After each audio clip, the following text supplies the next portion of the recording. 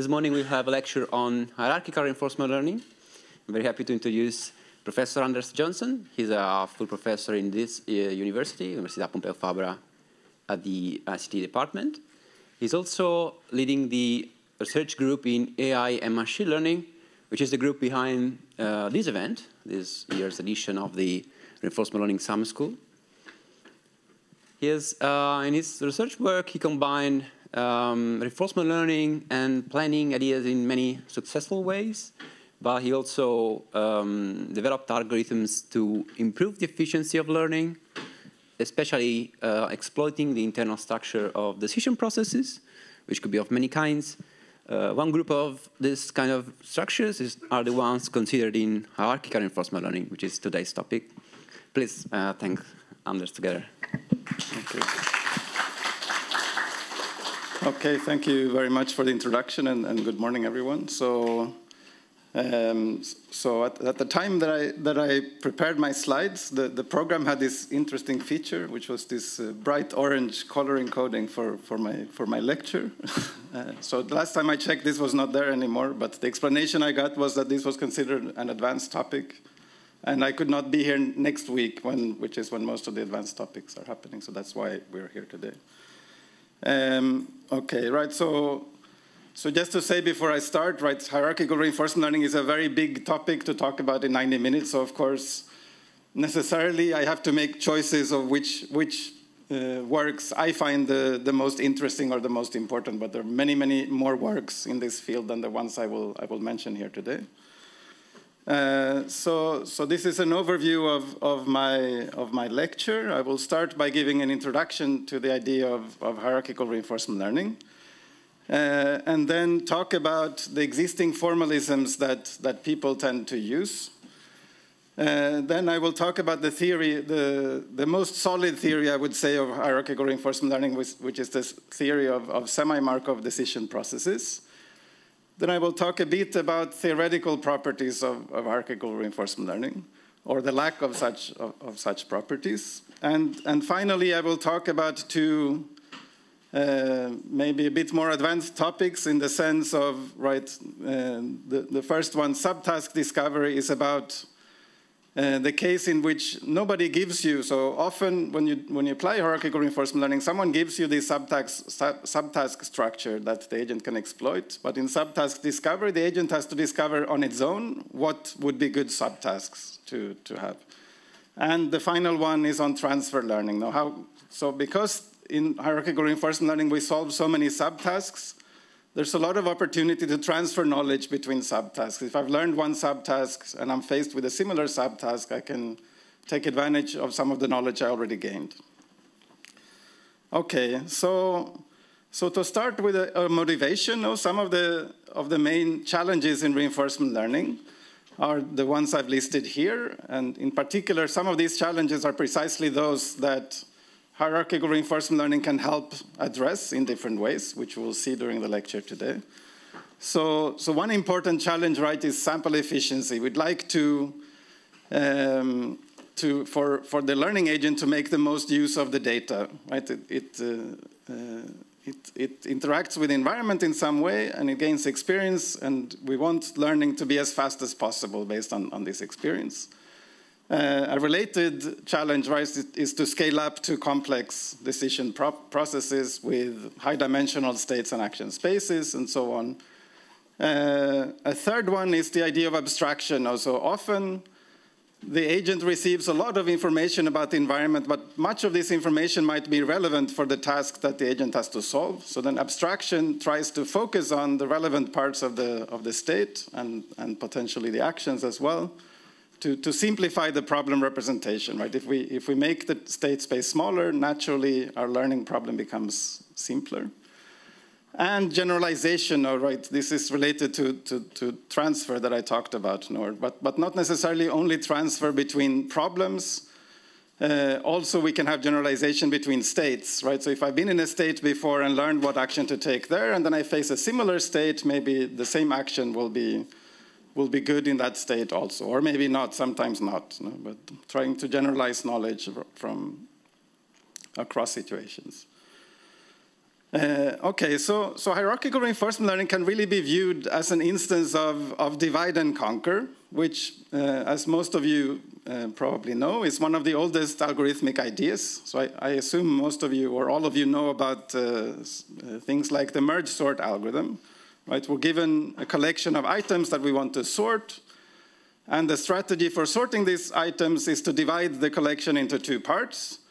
And now we have two problems which are also sorting problems, so the problems are of the same type as the original problem. Then we recursively sort these two parts, and then we have a merge operation for merging these two sorted collections into a single sorted collection. Right? So divide and conquer works in this way. You recursively divide your problem into two or more smaller subproblems of the same type, and then we solve those subproblems, and then we have some way of combining their solutions to give us a solution to the original problem. As we will see, in certain situations, we can view hierarchical reinforcement learning as an instance of divide and conquer. Okay, so let's look at an example sequential decision process, a simple one. So it's this grid world where an agent has to navigate from an initial location in the top left room to this goal location marked G. And right, so it has to learn a policy from moving from the initial location to the goal location. Possibly the actions could be deterministic, or the action might fail with some small probability. It doesn't matter for this example. Right, and typically the agent here will select between these primitive actions. Now go north, west, south, or east, or if you want to call them up, down, left, right. Right, and some of the challenges here is that when people model this problem, typically you only assign reward when you reach the goal state, right? And well, in this case, the goal state is not that far from the initial state, but I could make this problem much bigger and make the goal state be much further away, right? So then the challenge here is the long horizon of the problem, that I have to take many of these primitive actions in order to reach the goal for the first time. So it becomes a hard exploration problem. There are exploration techniques now for helping in such situations. I think there's a lecture on exploration on Friday. Okay, but so how can we, so what would be the approach of hierarchical reinforcement learning to this problem? Well, the approach would be to decompose this problem into a set of subtasks. Okay, so in this case, we can define the subtasks as going to the doorways between the rooms, right? So from the top left room, I go to the bottom doorway. From there, I go to the doorway, the next doorway to my left, etc. Okay. Of course, each of these individual smaller problems are also sequential decision processes. Okay, so I have to model those in some appropriate way. But if I look at the problem now, you see that there are several benefits of doing this decomposition, because before I had a long sequence of actions for getting to the goal. And now, instead, I only have to chain together four subtasks to reach the goal. So I've effectively shortened the horizon of the problem. Right, and in each subtask can be thought of as kind of a partial progress towards the goal, even though probably we could have subtasks that take me further away from the goal as well, right? So at the top level, I still have to, the policy at the top level still has to select correctly among which subtask, which sequence of subtasks to execute in order to achieve the goal. So then, right, solving the overall tasks can be thought of as solving this sequence of subtasks. Right. Okay. So how do we represent these subtasks? Well, a lot of what I will talk about in the next two parts is about how to represent such subtasks and how to combine the solutions of these subtasks to obtain a solution to the overall task. Okay. But briefly, right, each subtask is also a sequential decision process. So, for example, when I start in the top left room and I want to reach the bottom doorway, I can think of that as a smaller decision process, the one on the right, where I'm only now acting in this smaller space, this one room. And my goal now is not to reach this faraway goal, but my goal is rather to reach the bottom doorway. Okay. Okay, so I just want to, I mean, as another motivation, I want to talk about how humans solve decision processes, right? So imagine that we have to travel to the airport, right? How do humans plan such a trip? Well, I mean, many of you might have read the reinforcement learning book, and I think they talk about similar examples. Now, I, as a human, right, my basic actions, is move my arm or move my leg and so on, right? So I could model this problem of going to the airport as this problem of taking these basic moving actions that I have as a human. But of course, that would give me an extremely long horizon for reaching the airport, right? So that's not how we think about solving this problem. Rather, we naturally divide this problem into subtasks, right? If I have to go to the airport, I think about, well, if I'll take the train to the airport, well, first I have to go to the train station, then I have to buy a train ticket, I have to get on the correct train. So I plan at this high level of abstraction, and then, right, each of these high-level tasks become subtasks that I then have to solve. Right now, I decide to go to the train station. Now my problem is, well, how do I get to the train station, right? So, of course, I'm not a neuroscientist, and it's very difficult to reason about exactly how humans make decisions, but I feel fairly certain, right, that humans tend to apply this form of reasoning, right? We break tasks into smaller pieces that are easier to solve, and then we chain together such subtasks to solve a given problem. Okay, so before I finish the introduction, I will just mention some of the benefits that people have identified for hierarchical reinforcement learning. So one I talked about, right, is to reduce the effective horizon of the problem, because even though I might need many primitive actions to reach my goal or the region with high reward, by chaining together subtasks, I might need much fewer subtasks to reach the same goal. I might also explore more efficiently, right? If I have these subtasks that lead me to doorways, then imagine that I start in the top left room and I only take primitive actions and I just don't know what to do, right? I'm not getting any reward for any of my actions in that place. So I just do a random walk, right? So random walk will tend to stay in the same top left corner with high probability. But if instead I randomly choose between options of going to doorways, I will much quicker end up much further away from my original state than what I do if I use primitive actions, right? So subtasks also help me kind of move away much quicker in some particular direction, which is, of course, defined on how I've defined these subtasks to begin with. Right, another benefit that I'll talk about later, right, is this idea of transferring learning between subtasks. If I have two subtasks that are very similar, I could reuse knowledge about one to solve the other. And another idea, right, is that, so what the last point says, improve sample efficiency through structured credit assignment. So what I mean by this is that, right, in the original task, the agent only got reward when it reaches the goal.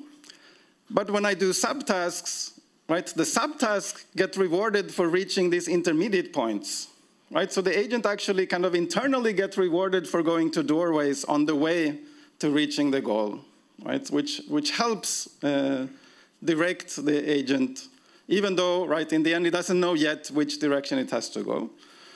It still provides some intermediate points where you get credit for what you're doing. Okay, and another possible benefit here is that if I know, well, if I'm given the information beforehand that the goal state is in one of these doorways or hallways between the rooms, then exploring only by going to doorways, of course, also reduces the effective exploration space for where I have to look for the goal, right? So that will also make exploration much more efficient in this case. Okay, so then I will go into the part about existing formalisms. So the hierarchical reinforcement learning is almost as old as reinforcement learning itself, I would say. So most of the theory of hierarchical reinforcement learning was developed in the 90s. and by these people that I will mention now. So the first, well, and actually, just again to say that many other researchers have proposed different forms of hierarchical reinforcement learning. And I'm only going to mention here the four most, what I consider to be the four most important ones that have been reused the most after this development. Okay, so the first one was called the feudal reinforcement learning. And in this framework, consists of having, well, in this case, we don't think of one agent that solves many subtasks. Rather, the idea is that we have many agents that each solve some subproblem and interact with other agents in some way. In particular, this is a navigation task, which this obstacle. So at the top level, you have a manager which is responsible for solving the whole task. At the second level, well, at the first level, at level 0, we have the overall manager. At level 1, that manager has 4 sub-managers that are each in charge of a portion of the state space. And in turn, these managers on the next level each have 4 other sub-managers and so on. Like at the lower level, we call these managers workers, right? Because they have nobody working below them to give subtasks to. Right, and the workers are the ones that actually execute actions in the environment. Right, so how does this work? Well, managers are responsible for telling their sub-managers what the subtask should be. And then they have the power to punish and reward these sub-managers on the next level. But of course, so this seems like they have absolute power over their sub-managers, but of course they cannot do whatever they want, but because they also get punished or rewarded by their super manager who has told them what to do, right? So they have to pay attention to what the subtask they have been given, right? And there are 2 important principles that the authors identified. So one is called reward hiding, right? So when a sub-manager is carrying out its task successfully, it should always be rewarded for that, even if its manager was punished for doing the wrong thing, right? Because the sub-manager was doing the right thing. They completed the tasks that they were given, right? So their reward should be independent of whatever the manager was told to do. Right? And the same, if it doesn't achieve the goal, it should be punished in the same sense. Right? And the other one is information hiding. So this is related to this idea of abstraction. So we should only give each manager enough information to solve its task. We don't need to give it more information than that. Okay. Okay, so the second important paper on hierarchical reinforcement learning was this framework called Hierarchies of Abstract Machines by Ron Parr and Stuart Russell. So in this case, actually in all of the 3 frameworks that I'll talk about now, we assume that we're given an MDP, right, to start with. That's the MDP we want to solve. And, but here the agents are in addition given these finite state controllers that you have on the right. So the finite state controller tells the agent what are possible action sequences to follow or policies to follow. So each node in the finite state controller, well, each of the round nodes represent a behavior, right? So I have a behavior follow wall. And follow wall is also going to be another finite state controller that selects between other behaviors. Okay?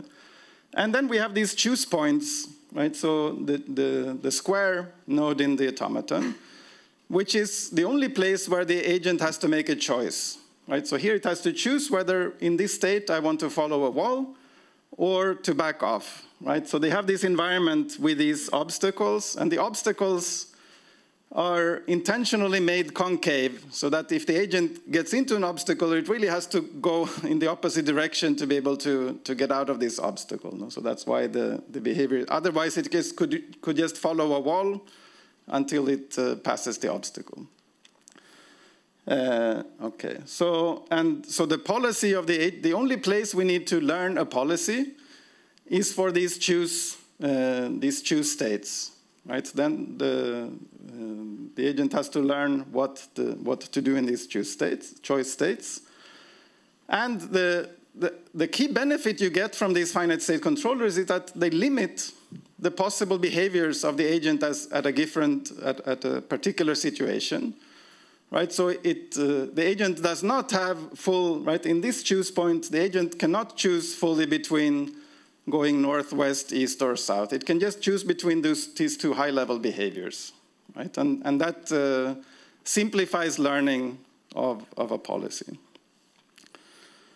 Okay, and then I've actually reversed the temporal order of the last two frameworks, just because I'm going to talk more about the last one.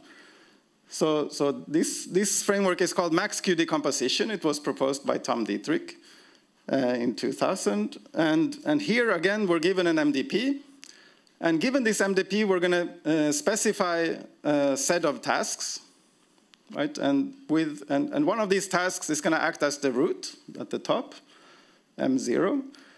And each task is a tuple that consists in a set of terminal states where this task terminates, a set of actions that this task can take, and these actions can either be primitive actions of the MDP or other subtasks, right? So, or subset of other subtasks. So each task has a subset of actions and subtasks that it can choose from.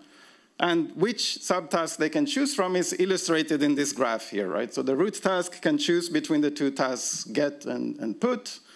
Get can choose between the primitive action pickup or a navigate task, and the navigate task can choose between the primitive actions north, south, east, west.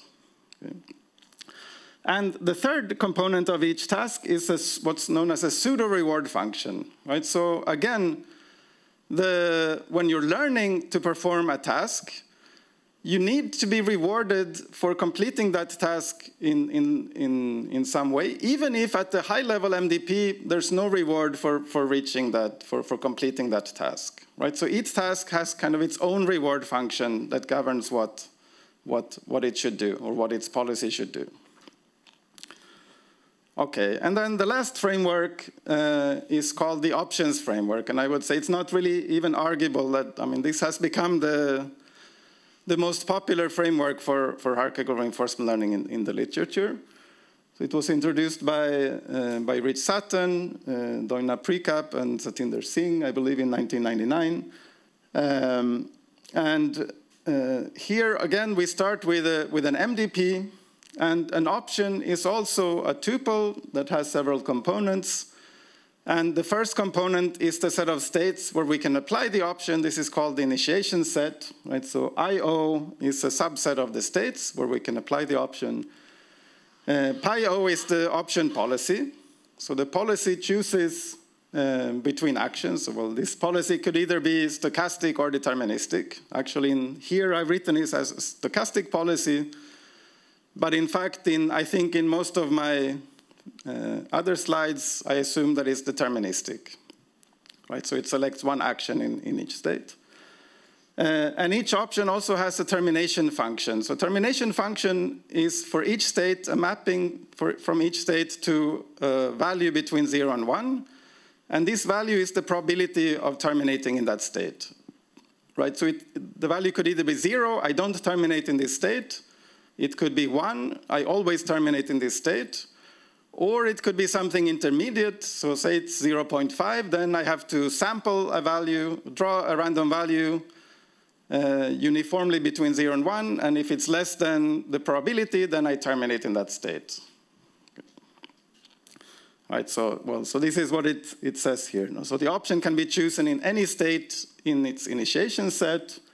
It repeatedly selects actions according to its policy, and then it terminates in a given state with probability beta O of S prime. Okay. So an option might run for multiple time steps until it comes to a state where it terminates according to my random pool. Okay, so as I said, I will talk most of the next couple of sections, I will talk extensively about the option framework. Okay, so before I finish this part, I want to, as I mentioned, there have been many attempts to define the idea of hierarchical decomposition and reinforcement learning. And I would say one problem is that there's been no strong common terminology even among researchers, right? So as an example here, there's a huge number of names that have been used for this idea of subproblem. So we've already talked about task or subtask, and manager and worker in feudal reinforcement learning. Sometimes I've seen the notation master and slave for manager and sub-manager. Option, we just saw. Some people call these temporally extended actions, macro action, activity, skill, behavior, mode. Okay, so all of these essentially mean the same thing. They are not exactly defined always in exactly the same way, but the idea is that all of these represent subtasks that the agent can perform as part of achieving its overall task.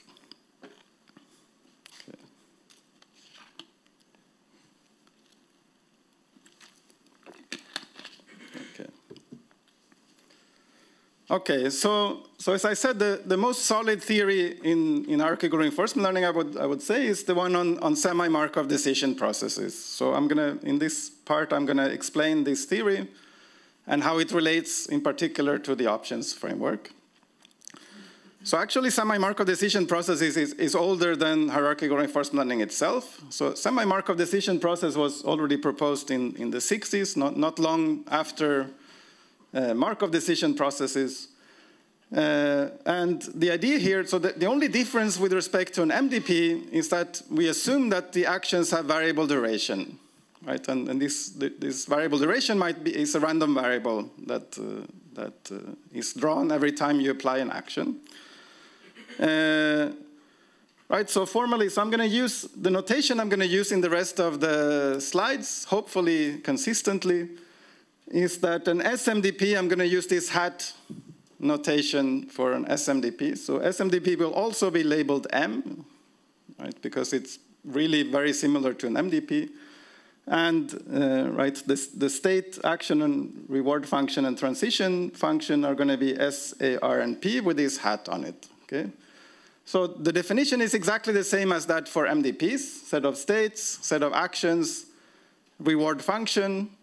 The only difference is the transition function, right? So the transition function now is, right, for each state action pair, we have a probability distribution not only over the possible next states, but also over the possible duration of action A, of an action when applied in a given state, right? So this notation here, the probability of reaching state S prime in n time steps, when applying action A in state S, it's the probability of transitioning to S prime in this many time steps.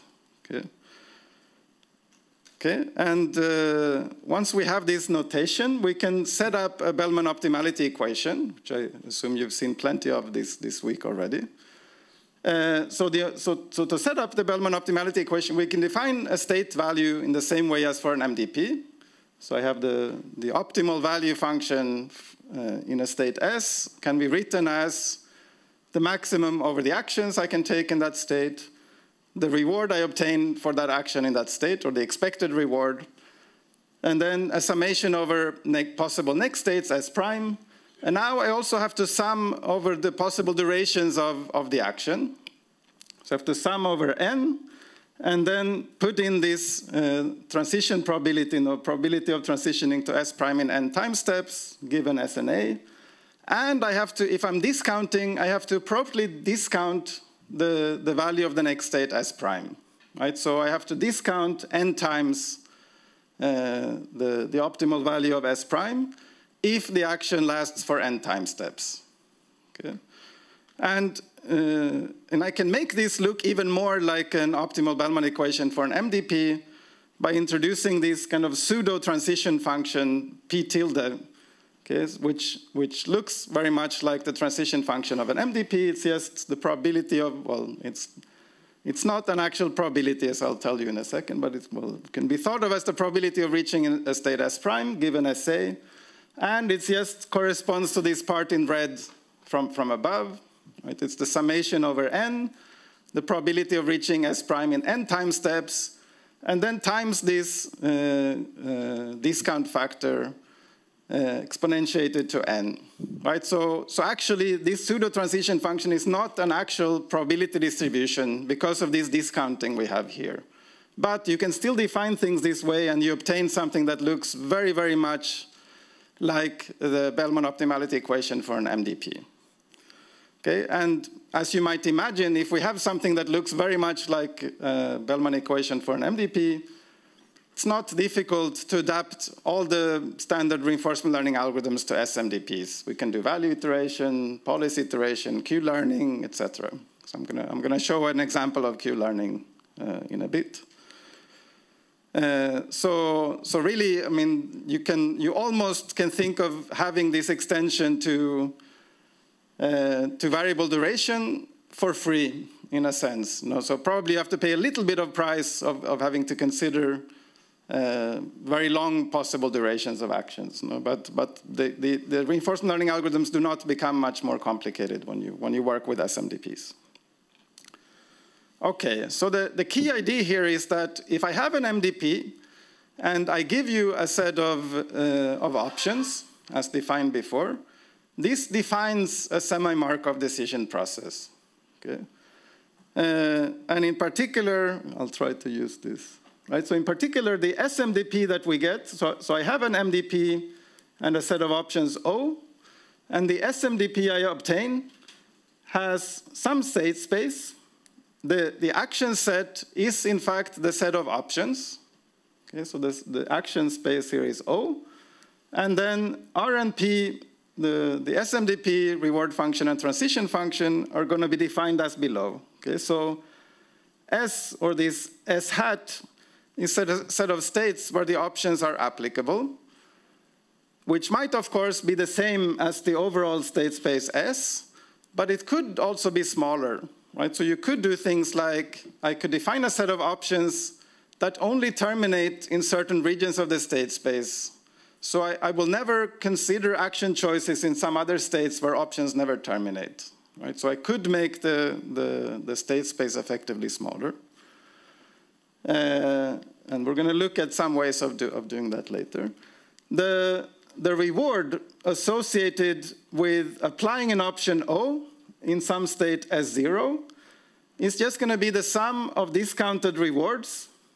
Well, it's the expected sum of discounted rewards when following the policy of the option. Right? This pi O is the policy of the option. Right? So when I'm in some state Si, I take the action prescribed by the option policy. Well, this is conditional right on starting in state S0. And these SIs are random variables denoting the state at time I. So the expectation is over these states. And the T is also a random variable denoting the duration, the expected duration of the option, right? Which might vary from execution to execution. Okay, and the probability of transitioning to a state S prime in n time steps, starting from S0 and applying option O, is just going to be the sum over all possible sequences of intermediate states, S1 to Sn minus 1, and then the probability of following exactly this sequence of states. Right? It's the probability for each I from 1 to n minus 1, it's the probability of transitioning to, the probability according to the MDP of transitioning to Si from Si minus 1 when following the option policy, times the probability of not terminating in that state, okay, because we want the option to terminate after exactly n states, and then all of these times the probability of finally transitioning to S prime from Sn minus 1, again following the option policy, and actually terminating in S prime, because that's how long, that's what we need to do in order to have exactly duration n. Okay. So, right, so the yes, question. The set S hat, is that the union of I sub O for each little o? Okay, good question. So I actually had it written like that first. But so, right, you could define S hat as the union of the initiation sets of all the options. But you could also do, so as I said, you could also restrict the termination conditions of the options to only terminate in some subsets of states. So even if the options are applicable in other states, they will never actually, you will never actually be in that state to apply the option. Well, you could adjust the initiation sets to account for that. So yeah, I think it would be fine to define it in the way that you suggest. Okay. Okay. Assume that the SMDP is given or be constructed? Okay, so good question, right? So do we assume that the SMDP is given or the set of options is given? So actually, I'm going to come to this in just a couple of slides. Okay, right? So the point, I think the origin of this question is right here. We assume that the option set is given, right? That includes the option policy. So someone has to tell us exactly what policy each option is following, right? Yes.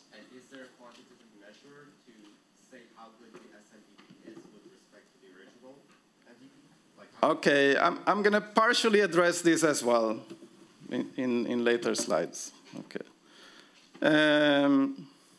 Okay, but right. So this is the important. I mean, this is the important property that the original authors of options noticed. No, that I can enhance an MDP with a set of options, and that induces an SMDP. Right. So okay. So well, I'm going to illustrate this on the next slide, but just to say also that each primitive action can actually be thought of as a special case of an option. So you can include primitive actions in your action set as well. Right? So a primitive action can be thought of as an option which is applicable everywhere. Or, I mean, some actions might not be applicable in all states. Right? So the initiation set will be all the states in which this action is applicable. The policy always selects that action with probability 1. And the action always terminates after one time step, so the beta function is always equal to 1 for each state. Right? I take the action once, and then in the next state I always terminate. Okay? So this means I can include primitive actions in an option set as a special case of an option. Okay, so, sorry.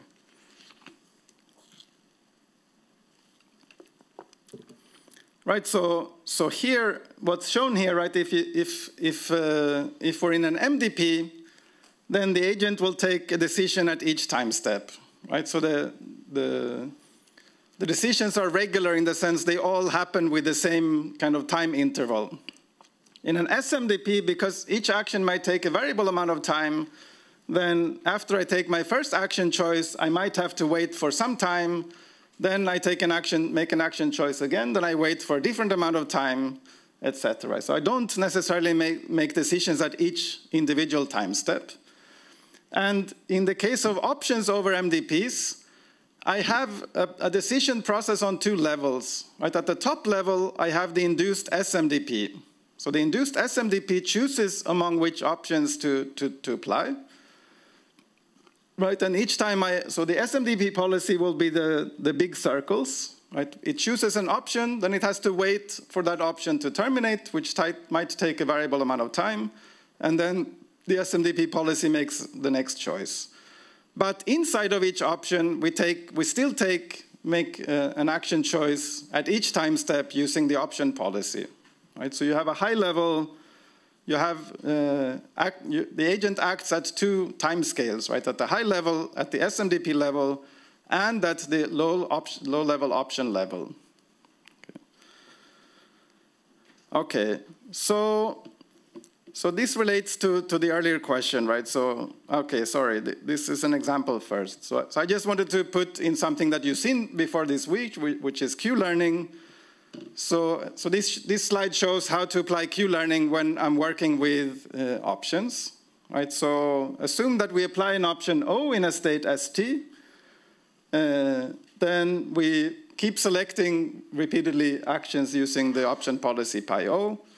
And we check termination using this termination function beta O. And then we assume now that the option terminates in state ST plus N after N time steps. Okay.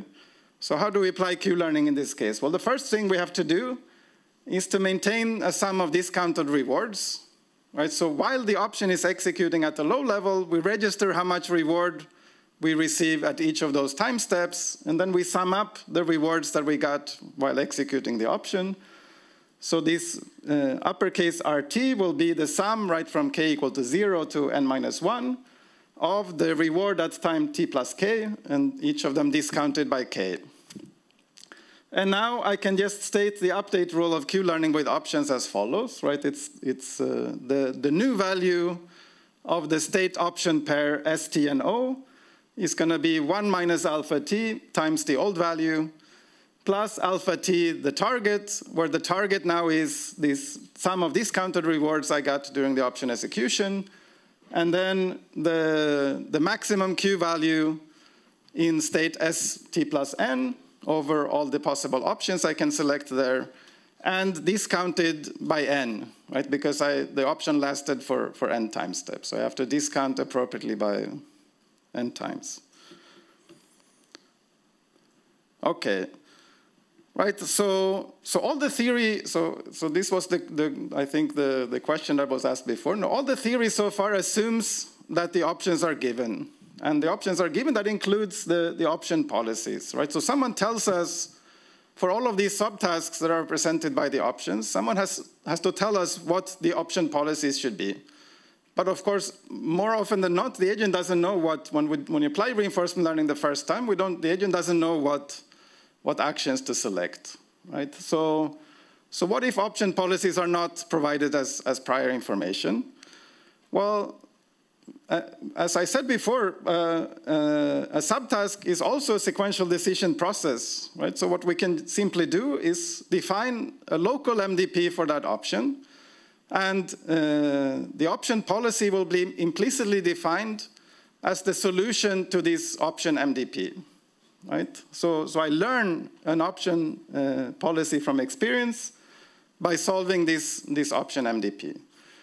Right, so the option MDP, I'm just going to use this notation again, like the ordinary MDP, but now with subscript O to indicate that this is the local MDP for an option.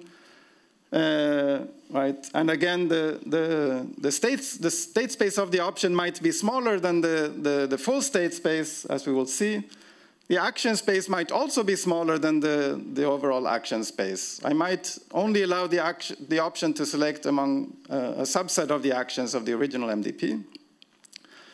And the transition function is basically just going to be the projection of the MDP transition function to this potentially smaller state action space of the option. Right? So the option probability PO of SNA is just going to be equal to P and S of SNA for the MDP. But then a question is, how do we define the option reward function? Right, so as we talked about, we should define a reward function that makes the agent or this option solve its associated subtask. Okay, so I'm not going to tell you yet, but I'm going to talk about some different choices for how to define such a reward function in the next few slides. Okay, so one idea to define an option reward function is to, particular when we are interested in reaching a state or a subset of states, is just to define a reward function that assigns reward when we reach the correct termination state of the option. Right? So in the example from before, if I'm in the top left room and my subtask is to navigate to the lower doorway, I put a goal state there, and I give the agent a reward when it reaches this goal state, even though in the original MDP there's no reward associated for reaching that goal state. Okay? So in this sense, the option reward can be independent of the overall task. Okay? So this is related to this principle of reward hiding that I talked about for feudal reinforcement learning, that the option should be rewarded for solving its subtask, rather than just having the same reward as the overall MDP. Okay. But this introduces some problems of its own, which I'll talk about next. Okay, well, first, just to say that, with the theory that I've now introduced, we really achieved something that, that resembles or achieves divide and conquer. Right? So it's an example of divide and conquer. I take an MDP, I divide it into subtasks which are in the form of these option MDPs. So each subtask is its own decision process, so it's of the same type as the overall problem. Then I solve the option MDPs, and then I combine their solutions by making an SMDP policy that chooses among the subtasks at a high level. Right? So, of course, just like in merge sort, no, the problem is not solved when I've solved the subtasks or the smaller problems. I still have to make an effort to solve the overall task by computing this SMDP policy.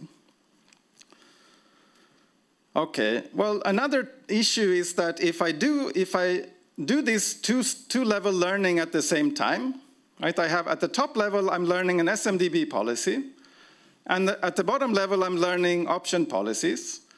Well, the induced SMDP I showed you before assumes that the option policy is stationary, right? But if I'm now changing the option policy over time, that introduces an effect of non-stationarity at the SMDP level.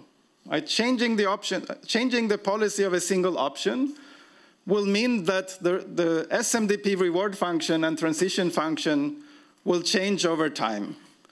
Right? So non-stationarity makes the learning problem harder, essentially. Right? So in principle, learning option policies and SMDP policy at the same time is unstable or can be unstable.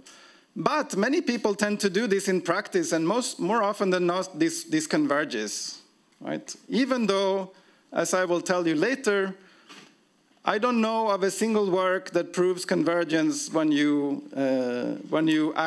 learn policies at the two levels at the same time. So I think that's a very interesting open question. Okay, so I'm going to come back again to this idea of local rewards, right, or these option-specific reward functions. So the idea is that the hierarchical structure might prevent you from finding the optimal policy for the original MDP. So here are two. So and Dietrich, in his work on max-EQ decomposition, already defined two novel notions of optimality for hierarchical reinforcement learning. Okay, so I'm going to explain these two notions using these two figures. Okay, so the first notion of optimality is called recursive optimality. Recursive optimality means that each option policy is learned optimally, given the definition of the option MDP of each option. So each option policy is locally optimal, and the SMDP policy is also optimal on top of these option policies. But so the example on the left here shows that this does not always correspond to a globally optimal policy. So here in the left example, assume that there is an option in the left room for exiting the room using one of the two doorways. And if we reward this option equally for going through either door, then the policy we obtain is the one showed here. Right? And in particular, the black arrows show states where we are taking actions that are locally optimal for this policy, because the closest doorway is the one at the bottom. But it's not an optimal action with respect to the overall goal, which is to reach the goal in the top right corner. Okay, so recursive optimality, each option is locally optimal, but we might not have a globally optimal policy. Okay? And hierarchical optimality means that given the hierarchical structure that we're given, the set of options, the policy is optimal with respect to this hierarchical structure. Okay, so what do I mean by that? Okay, so in the left example, hierarchical optimality would be achieved simply by changing the direction of these black arrows, right? To go up, the option could act this way. There's nothing that prevents the option from going up instead of down. right? So to obtain a hierarchical optimal policy, the option would need to go up in these states.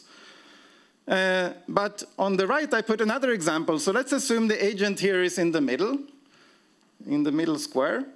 And in these middle squares, the only options available to the agent is to go to one of the 4 corners. So 1, 2, 3, or 4. And let's say that from 4, it could take another option that goes to the goal state. Okay, but this option is not available in A. Right? So the hierarchical structure I've imposed by defining these options prevents the agent from going directly to the goal state. Right? So the best I can do, given the hierarchical structure, is to go to the corner 4 and then apply the option for going back to G.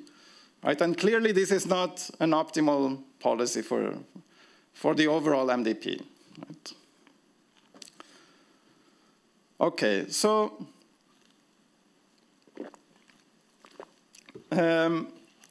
for defining the option reward, what the option reward should be, there are 2 extremes you can consider.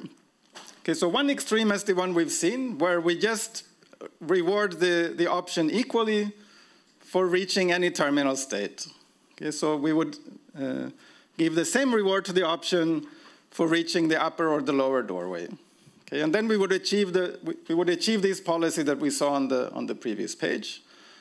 Another idea that we might consider is I call this uncoupled, right? Because this reward for the option, this local reward for the option, is unrelated to the high-level task we have to solve, which is to get to the upper right corner. And this is the reason why the recursively optimal policy on the last page is not globally optimal. Okay. And another idea would be that you might consider is to make the options fully coupled in the sense that the reward I will give to the option in the left room for reaching one of the doorways is going to be the value of the option in the right room for reaching the goal. Okay. So this seems great, right? Because then I will typically get a higher value at the top door because I'm closer to the goal, and then likely the option in the left room will decide to go up instead of down in these problem states. Okay. What's the problem of doing this? Well, if you do this, then you're not really taking advantage of hierarchical decomposition anymore, right? Because you're learning a policy or you're learning an action value function or a value function on top of all states again, right? Because the option in the left room will be bootstrapped based on the option in the right room, right? So I'm not simplifying learning because I'm learning a policy or a value function over all states again, right? But a very interesting research question, I think, which nobody has fully solved, I would say, is to find some intermediate between these two, right? Because we would like, here, if our goal is to reach the top right corner, we would like the option in the left room to prefer the top doorway in some way, but without fully coupling so that we have to solve the full problem again. Okay. So I think this is a very interesting open research question. Okay, so before finishing this part, right? Now we've seen that if I want to apply hierarchical reinforcement learning to my problem, there are a number of design choices I have to make. Right, when I design the problem, I have to potentially decide which options to include, what subtasks this option should solve by defining the termination function appropriately. I need to find out whether I can achieve these option policies prior to learning, or I have these option policies available as prior knowledge or not. Typically I don't have them, so I have to define these option MDPs in some way so I can learn the option policies from experience.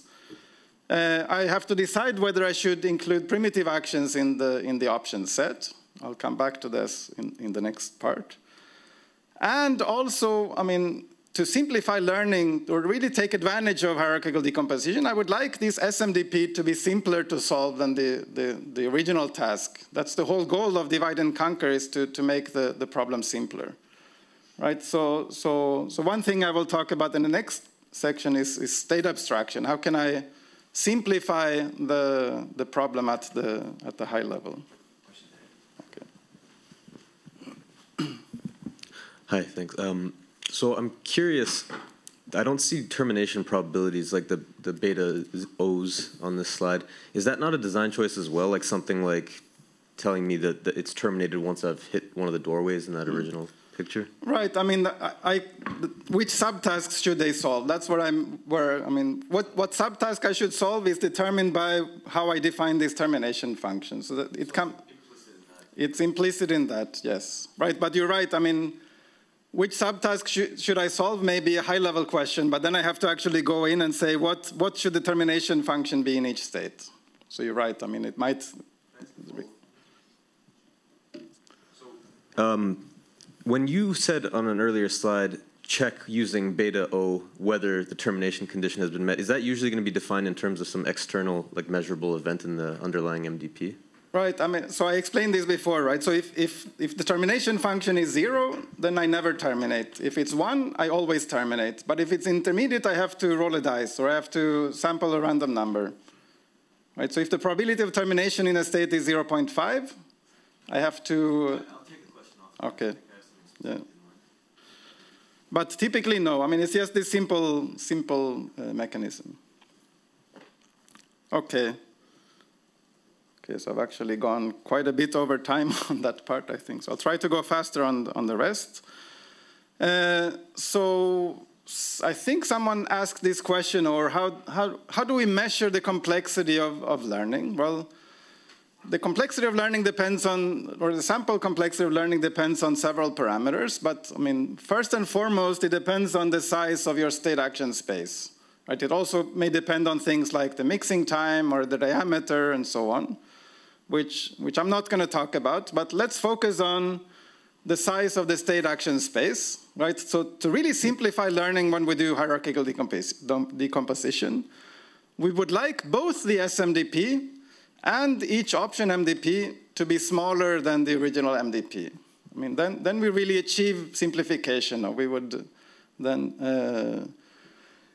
we obtain smaller decision processes that are simpler to solve than the original task. Okay, but these two desired properties are opposed in the following sense, right? On one extreme, I could define only a single option.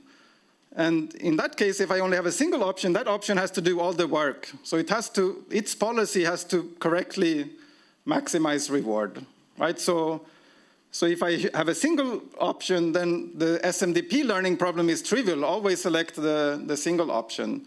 But the option MDP is going to be roughly as complex as the original MDP, because that option has to learn about all the MDP dynamics.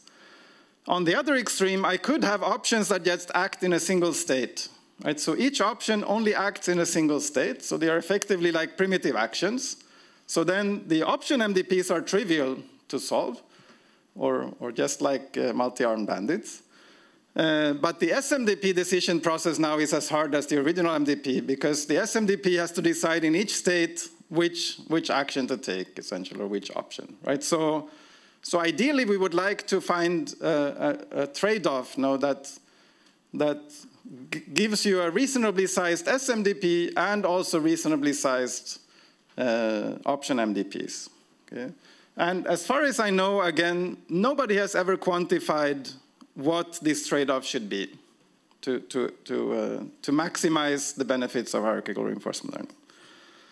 Okay, well, what about including primitive actions? Well, the good thing about including primitive actions is that I will always be able to obtain the optimal policy for the original MDP, because I could always select among the primitive actions and ignoring the options. But then, I mean, the size of the SMDP now is going to be at least the size of the MDP, so I don't gain any benefits in this sense. There might be some other benefits that I get, but not in terms of the size of the state action space. Okay, so one topic I wanted to talk quickly about, at least, is state abstraction, right? So the idea of state abstraction is you take your state space and you map it onto a smaller space, which I call Z here. So similar to this principle of information hiding. Only give to each manager or each subtask the information that you need to solve that subtask. And then you compute a policy for this smaller abstract space, and ideally you should then be able to translate this policy back to the original space. Okay? And because when we're doing hierarchical reinforcement learning, because there's so many subtasks and tasks, then there are many opportunities for state abstraction. Right? So ideally, you could do state abstraction both at the high level and at the low level.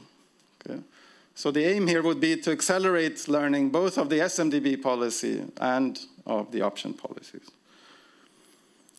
So one setting in which you can, common setting in which you can achieve state abstraction is when you have a factor representation. I don't know if anyone will talk about factor representations in one of these lectures, but the idea is that actually in most realistic reinforcement learning tasks, the state is not a black box. No, the state consists of a set of values drawn from some set of state variables. So you have D state variables or D features if you want.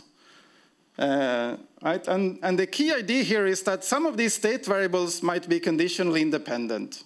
Right? And if you know which, so here, I'm not going to tell you what the example is, but if state variables are independent, that means their value at the next state is independent of some of the other state variables at the previous state. And in particular, if I choose a subset of state variables, that introduces an abstract space, which is the cross product of only the chosen state variables, right? And it's extremely easy to project a state onto the smaller abstract state. I just ignore the state variables that I left out.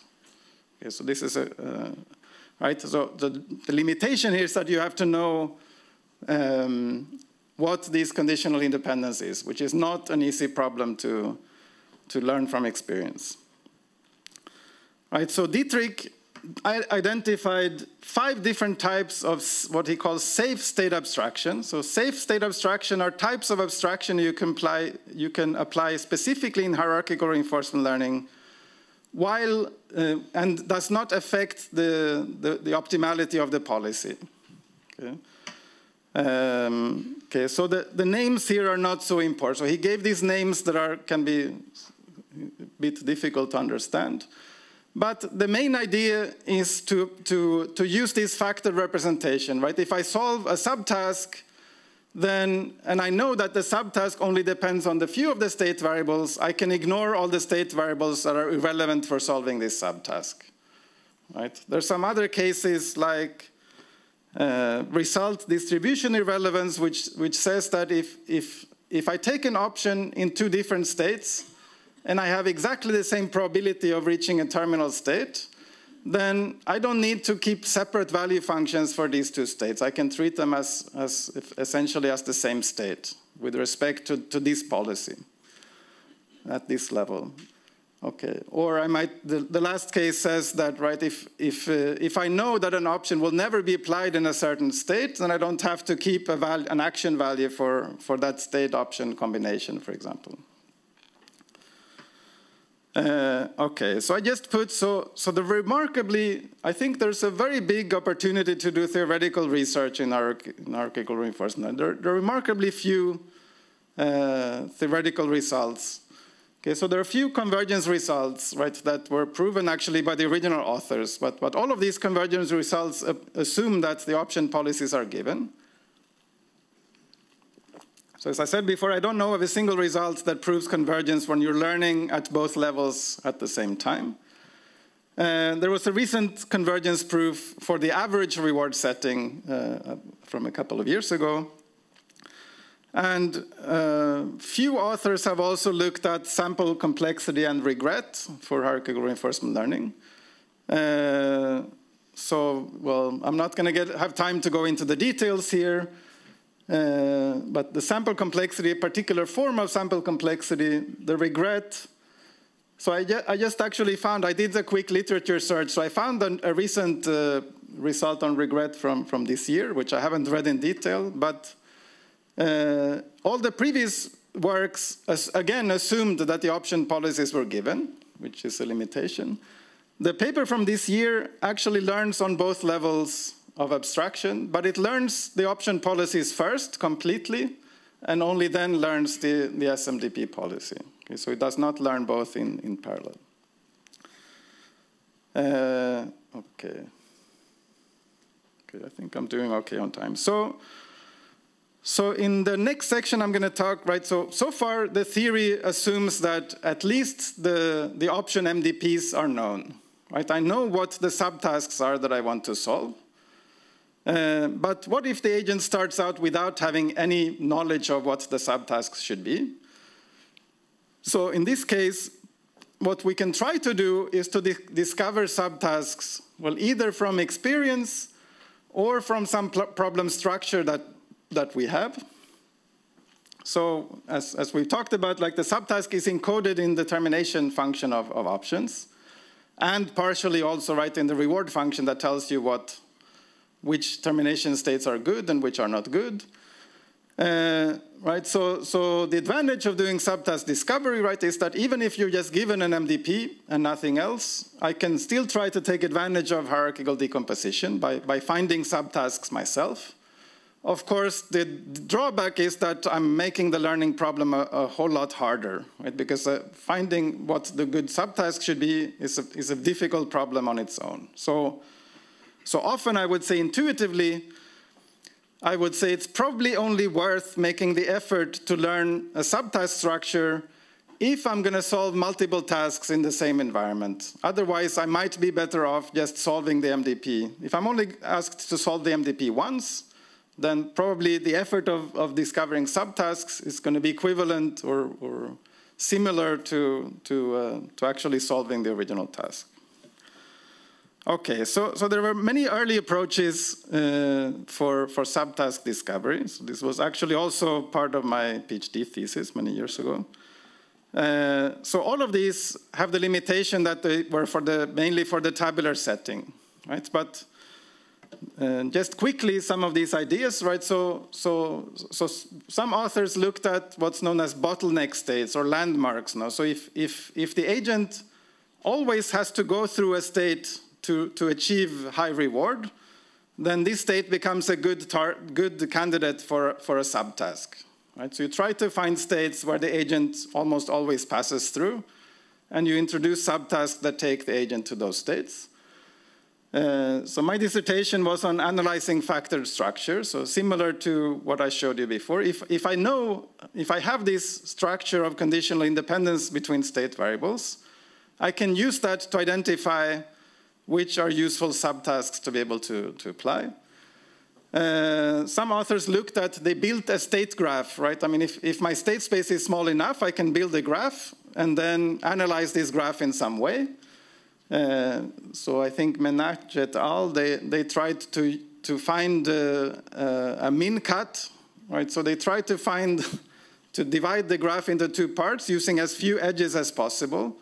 And then those, right, moving between the two partitions become the subtasks. Right. These policy fragments means if I solve many tasks in an environment and it happens that many of the policies are the same in some of the states, I can make those kind of policy fragments into subtasks. Detecting novel states is similar to these bottleneck states. While I explore, I revisit states a lot, but then I happen upon kind of a new region of the state space where many of the states I've never seen before, then probably these novel states represent parts that I have to go through to reach high reward areas. People tried clustering, which again requires representing the state space explicitly. And skill chaining means you start with some region that you know that you have to go to, and then you learn options. You kind of perform regression. So you learn options that reach these target states. Once you have such options, you try to learn other options that reach the initiation sets of these options. So you kind of chain skills backwards that are capable of reaching the target area. Okay, so more recent work, there's this work called the option critic architecture, which was proposed 6 years ago. So option critic is inspired by action critic, which you haven't seen yet, which I've been told you will see later today. But it's not important to understand the main idea, at least. So the main idea here is to formulate an objective function for SMDPs with a fixed number k of options. And then the authors derive a gradient, not only with respect to the SMDP policy, but also with respect to the policy and termination function for the individual options. And then we can just optimize the parameters of the option policy and the termination function using gradient descent. Okay, so the architecture looks something like this. So we have, right, so at the bottom is the environment, the agent sends an action, we get back a state and a reward. So very informally, a critic is basically maintaining a value function which criticizes how well the agent is doing, and the actor, or in this case the options, are the ones responsible for selecting actions. Right, so the reward gets passed to the critic. The critic actually maintains value functions both for the SMDP and for the individual options. And then we use gradients from those critics to update the option policies and termination functions here, and also the SMDP policy, which is the one choosing among options. Okay, so the main contribution here was to learn the subtask structure, right? Both the termination function and the policies of the options using something like deep learning, right? Because you can do this using stochastic gradient descent. You can learn all of these simultaneously, right? So it achieves this simultaneous learning of the option policies and the SMDP policy. Okay, but it has several limitations, right? So one limitation is that if you leave it on its own, it tends to discover that the optimal thing to do is to apply primitive actions, which is natural because we know using primitive actions we can always represent the optimal policy, right? So the authors have to specifically prevent options from terminating in one step in order to get more meaningful subtasks. This also tends to create options regions that are not strongly connected, right? I mean, intuitively, we would like an option to act in a region that's strongly connected where the subtask is to reach some certain target. And because the regions are not strongly connected, it's difficult for a human to interpret what the options actually do. And I mean, my personal reflection is probably that in almost all cases of hierarchical reinforcement learning, it's sufficient to have a termination condition which is either 0 or 1, right? Either a state is a terminal state or it's not. Okay, so having intermediate values is precisely what allows them to do gradient descent here, because it's much easier to compute the gradient of a continuous variable. But it's also the reason why you have something so expressive that you can terminate with some probability, that what you get is potentially not that clearly defined, what the subtask structure is. Okay, and another recent work is something called eigenoptions, which was proposed by Machado and co-authors. The idea here is to exploit something called a successor representation. So successor representation of a policy basically measures occupancies of future states given that I start in some state, right? So the successor representation starting from a state S of a given state S prime is, well, how many times, what proportion of the time will I be in state S prime when I start from state S and follow some policy? And often, if I'm using discounting, I will discount these occupancies appropriately, according to the time step when I'm in this state S prime. And previous work had shown that the eigenvectors of these successor representations give us something called proto-value functions. And the idea of eigenoptions is to define options whose reward functions are such proto-values. Okay, so I'm going to illustrate this a bit better on the next slide. Right? So here's a simple grid world again, this 4-room environment. Assume that, so I think in this case they just take a random policy. Right? So I explored this environment using a random policy, and I learned this successor representation. And then I compute the eigenvectors of this successor representation. So these images show the first 3 eigenvectors. Right? So you can see the first eigenvector prefers being in the top right room and avoids the bottom left room. And the second eigenvector likes the top left room and avoids the bottom right room, and so on. And the idea of eigenoptions is to use, for each of these eigenvectors have a well-defined maximum and minimum. So for each eigenvector, we can introduce 2 options. One that tries to go to the maximum value of the eigenvector. Right? The eigenvector has 1 value per state. Right? So there's some state which has maximum value. So the option will try to go to that, the state with maximum value, and we will define that state as a termination state. And then we can also define a second option which tries to reach the state with minimum value. And another benefit of this is that actually here we don't just get reward when we reach the terminal state, right? We get, because of each state has a proto value, this gives us an effect of reward shaping. Right? So the agent kind of gets some help in knowing which direction it should go to reach the termination state. Okay?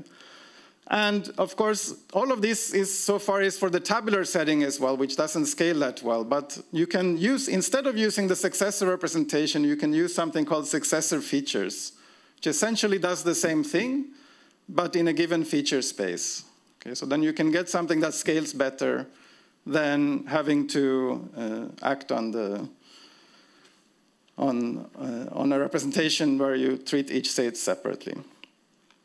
Okay, so again, the main contribution here is to simultaneously identify subtask structure, what should the termination state be, and what should the option reward function be. The limitations are that, well, first of all, successor features are specific to a given policy. So if I improve my policy, and I want successor feature for that policy, I have to compute the successor features again. And successor features are essentially as expensive to compute as a value function, because you can state the successor features, you can state a Bellman equation for these successor features. Right? So you have to do a lot of work to learn these successor features. Another limitation is that it ignores reward. Right? It just discovers the dynamics of the problem, but potentially where the state I'm interested in reaching might not correspond to the termination states of the options that I get when I do this. Okay, and a related idea is something called covering options, which is also based on the eigenvector, actually the eigenvector with smallest eigenvalue of the successor representation.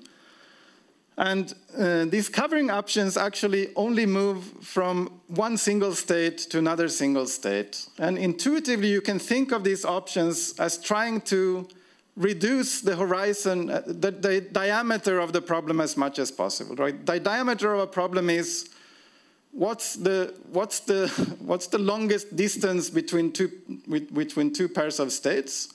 I'd like to introduce some option that reduces the diameter of the problem, because the diameter also impacts how fast we can learn a problem. So we try to introduce options that reduce the distance between states as much as possible. So they might look something like this.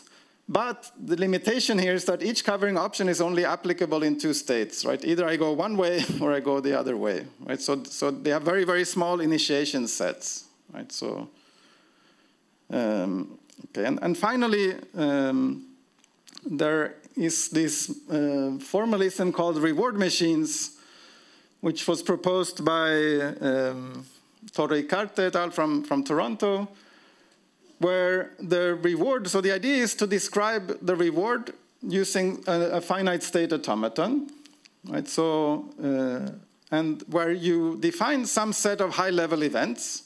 So in this example, the agent is the triangle, and the agent can interact with these objects. Each of these objects here is considered a high-level event.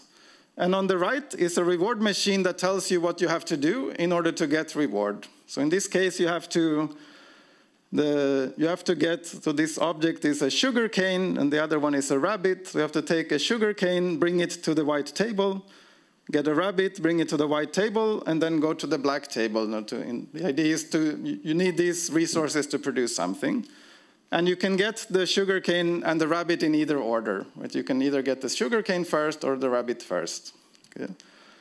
And several authors have shown that you can learn. So the relation to hierarchical reinforcement learning is that each of the edges of the reward machine can be thought of as a subtask.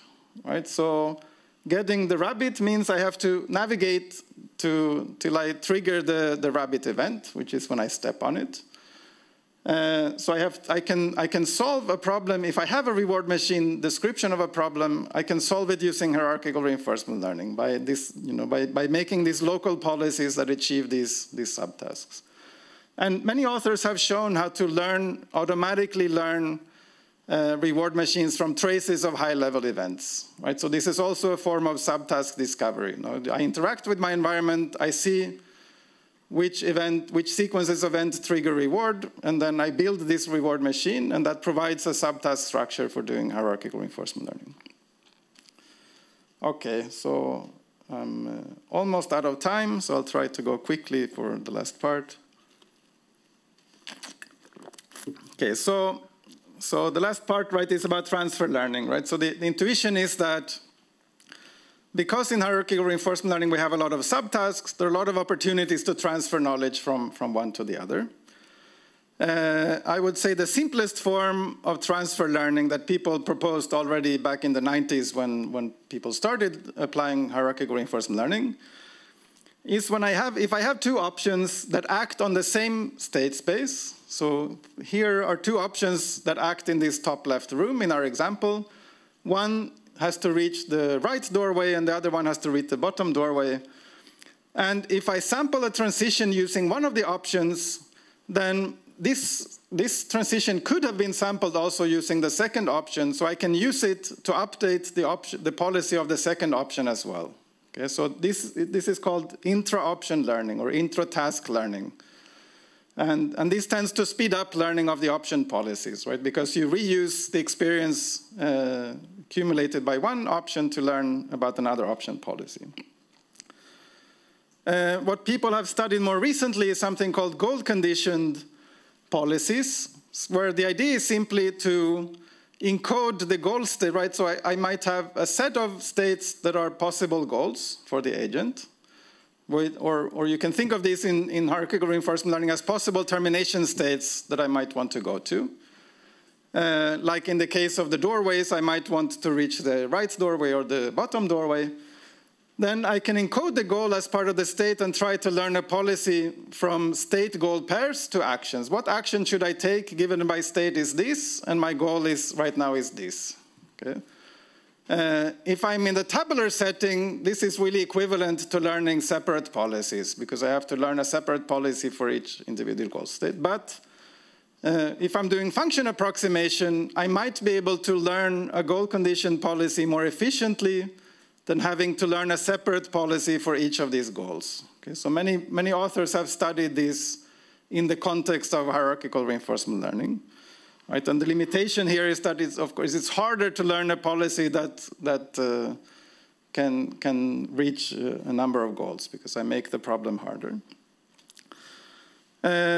Something that I think is a promising direction, at least, of hierarchical reinforcement learning is to try to make subtasks that only act on a subset of states. Right, we want subtasks to be easier to solve. Right, so one way to achieve such options is to consider partitions of the state space. Right? So if I partition the state space, for example, according to the rooms in this example, then each option only acts on a smaller part of the state space. And at the top level, under some conditions, the SMDP policy doesn't need to care about where in a room I am. Right? So I can abstract at the high level and say, the only states of the SMDP are going to be which room I'm in. Okay, which option do I take in each room? Okay, So the benefit of this is that I achieve simplification both at the SMDP level and at the option level. So I really made the problem easier. Okay, of course, so this also means I would like some properties of the partition. I would like the partition to be more or less the same size everywhere, etc. Of course, learning a partition is not particularly easy. Right? So there have been some examples of researchers trying to learn partitions from experience. A related idea, which I didn't put here, is to identify some landmark states. Okay, so I might put some landmarks in my environment, and I have options for reaching those landmarks.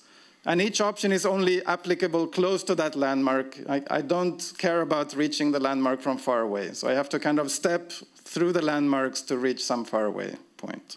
So there are several works along that line as well, which achieves a similar effect. Each option acts on a smaller part of the state space. Another idea that was proposed recently is to exploit something called compositionality.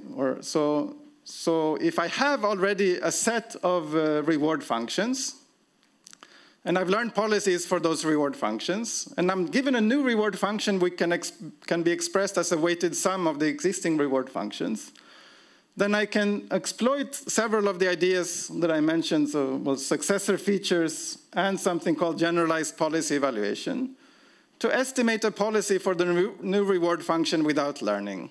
Okay? This is not going to be an exact or an optimal reward policy for this reward function, but it will be a good approximation. And people use the option keyboard is an application of this idea to hierarchical reinforcement learning. Okay, yes? Is this approach used for partial models? For partial models, what do you mean by partial models? So when you have models that predicts features of states conditioned on some features of the state. Okay, well, so this can be used in the settings I've described here. Probably it could also be combined with features. Okay. In that way, but okay, so reward machines, you can also do transfer, only to put this again, because if I have two transitions in the reward machine that requires me to go get the rabbit, of course I can reuse the policy from one to the other. So I can do transfer learning in reward machines as well. Something that you can also exploit if there are some partitions of my state space that are exactly the same dynamics, like the three middle rooms, the column of the three middle rooms have exactly the same dynamics. So if I learn a policy for reaching the right door, I can reuse that in the other rooms as well. Okay, well, so of course, in this example, having exactly the same size of the rooms is a bit unrealistic. But when you're using factor representations, you can automatically get these equivalent classes if you have this conditional independence. Okay, so this is a more realistic scenario in which you can exploit such equivalence. Okay, I'm going to go quickly because I'm out of time. Okay, so just the last thing, I just want to mention one work that I've been doing with a PhD student, which is similar idea to the options keyboard, but for a particular class of MDPs called linearly solvable MDPs, in which the Bellman optimality equation is linear. And because the Bellman optimality equation is linear, I can apply a form of compositionality in which if I have a set of boundary states, and I learn policies for reaching each of these boundary states, and I now give you another task which with arbitrary reward on the boundary states, then I can achieve an optimal policy for this new problem without learning. Okay, so for LMDPs, because of the linear Bellman equation, this is optimal.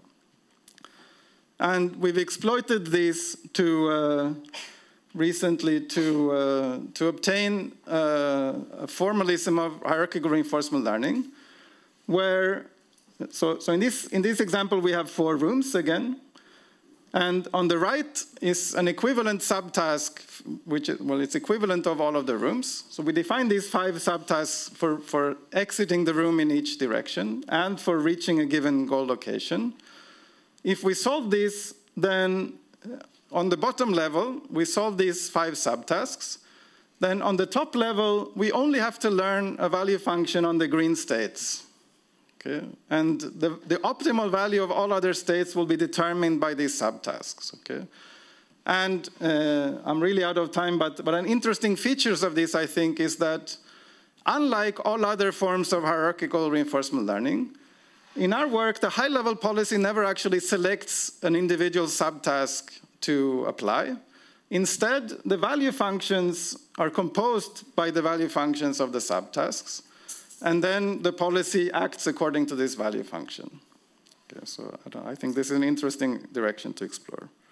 Okay, well, so just to summarize, I mean, there are some limitations of hierarchical reinforcement learning. There hasn't been a lot of unified terminology, common benchmarks. It's a big problem, I think, when people write papers. They all work on different problems. It's hard to compare to previous work. There are no killer applications. The only application I've seen is StarCraft, and there are few theoretical guarantees. But on the other hand, there are many open research questions. I think there's a lot of opportunity for research in this field. Okay, I will stop there. Thank you, Anders.